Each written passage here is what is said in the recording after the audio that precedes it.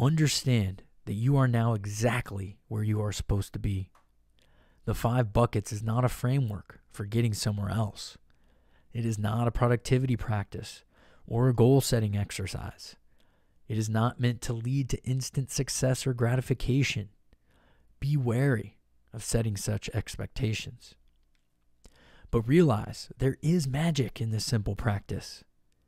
When you have an off day, write down your intentions. As you encounter challenges, write down your intentions. When you feel sidetracked, beaten, or unmotivated, write down your intentions. Just before finishing this manuscript, I sit at my guest bedroom. Edits. Mother of pearl. The guest best room. Write down your intentions.